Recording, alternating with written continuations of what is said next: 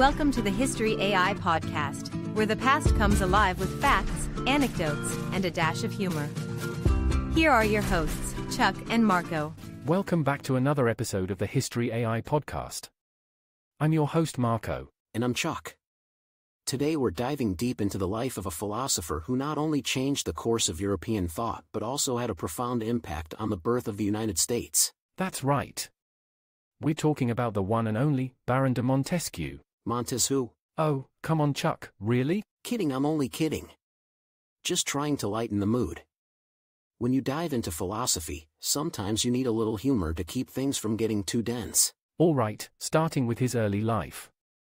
Charles Louis II, Baron de la Brede de Montesquieu, better known simply as Montesquieu, was born on January 18, 1689, in the Bordeaux region of France. Wow! Say that name 10 times fast. Right? He was born into a family of nobility, and his lineage can be traced back to a long line of noblemen in France. His father, Jacques II, was a soldier with a long noble ancestry, and his mother, Marie-Françoise de Pesnel, brought the title of Baron de la Brede to the family through her lineage. Ah, being born into nobility. It's like winning the 17th century lottery, except instead of money, you get wigs, castles, and a lot of responsibility. Montesquieu was a man of many talents. Not only was he an incredible philosopher, but he was also a lawyer, man of letters, and political philosopher. Sounds like he was the Renaissance man of the Enlightenment. Nice one, Chuck. So let's talk about his role in the Enlightenment. The Enlightenment was this huge intellectual movement of the 17th and 18th century. It emphasized reason, individualism, skepticism, and science. Right, and Montesquieu's work was pivotal to this movement. His most famous work, The Spirit of the Laws, published in 1748, was a comparative study of governments. He introduced the idea of separating political power among different branches of governance. Ah, the whole checks and balances thing, right? Exactly. He believed that in order to prevent tyranny and protect liberty, the three branches of government, the executive, the legislative and the judicial, should be separate entities. And Montesquieu's ideas weren't just about governance.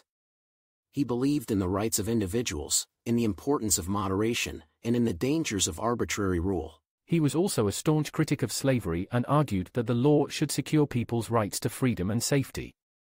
In Persian letters, he used the fictional letters between two Persian travelers in Europe and their friends in Persia, to criticize contemporary European society. So he basically used two fictional Persians to throw some major shade at Europe. Classic Montesquieu. His ideas about separation of powers had a profound effect on the drafting of the U.S. Constitution. The Founding Fathers, particularly James Madison, took inspiration from Montesquieu's ideas. Yup, his fingerprints are all over the Constitution. Montesquieu might as well have been sitting right there with the Founding Fathers, drinking some tea and saying, "Hey, let's divide power to keep things balanced." Before we continue with Montesquieu's lasting impact, a quick word from our sponsors. Introducing the game changer in energy boosts, Strike Force Energy. Elevate your drinks without the sugar, without the calories. Whether you're hitting the gym, the office, or the great outdoors, a dash of Strike Force Energy supercharges your drink and you. Dive into strikeforceenergy.com to explore. And hey, here's a little spark. Use code UTSALAX24 at checkout for a cool 20% off. That's UTSALAX24. Strike Force Energy, the power-up you've been waiting for. Okay, back to Montesquieu's legacy.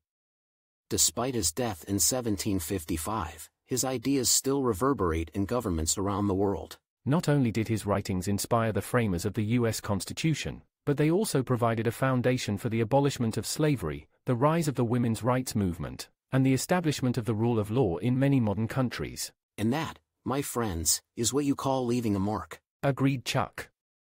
So, whether you're enjoying the freedoms of a balanced government or just admiring the brilliant minds of the Enlightenment, remember to tip your hat to Montesquieu. Or at least give a nod to that massive wig he probably wore. That's our show for today. Thanks for tuning into the History AI podcast. I'm Marco. And I'm Chuck. Until next time, stay curious and keep exploring history.